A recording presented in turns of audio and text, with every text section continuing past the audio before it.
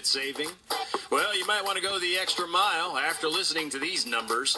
The nonprofit Child Care Aware of America suggests that in nearly two-thirds of the country, it's more expensive to send a toddler to a child care center than to a public college. Well, that's crazy that some people have to pay child care, which is twice as much more than college tuition. Oregon, New York, Minnesota, Massachusetts, and Colorado are the 5 least affordable states for child care, where it can cost up to $16,430 per year. Well, we actually have a child that just came from New York City. They just moved, and they said they were paying over $3,500 a month. In Texas, where everything is always bigger and cheaper, child care will cost an average of $8,495 per year. Our fee in our infant room runs $1,200 a month.